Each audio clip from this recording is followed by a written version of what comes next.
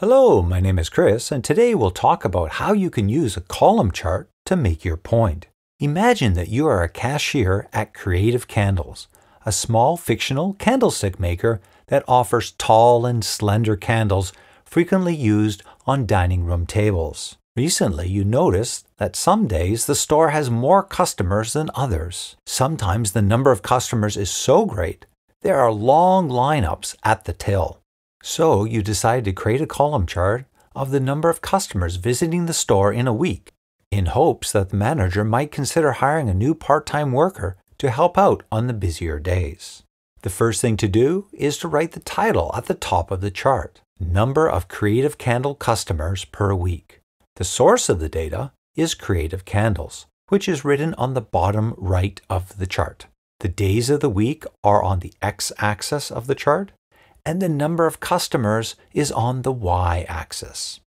Now you're ready to share the customer visit information with the manager of Creative Candles. First, start off with an executive summary explaining the problem at hand.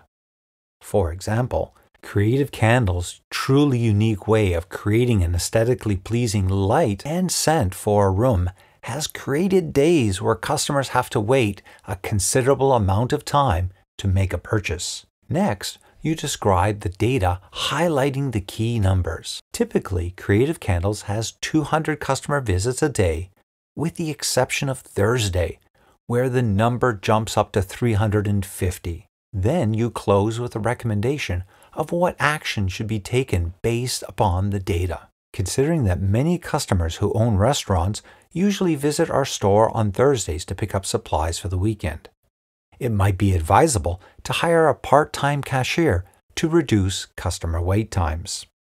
In summary, a column chart is a great way to quickly identify trends in a data set. Remember to highlight any particular high and low points in the chart, as well as any patterns or anomalies if they exist. In the case of Creative Candles, hiring an extra cashier on Thursdays would reassure customers that they can make their purchases swiftly without any wait. Also, it's important to use a unit of measurement on the y-axis that allows the reader to quickly identify any differences in a data set. Well, I think I'll head down to Creative Candles to hand in my resume for that part-time cashier position. Thanks for your time, and I look forward to talking about another way to visualize data so that you can make your point.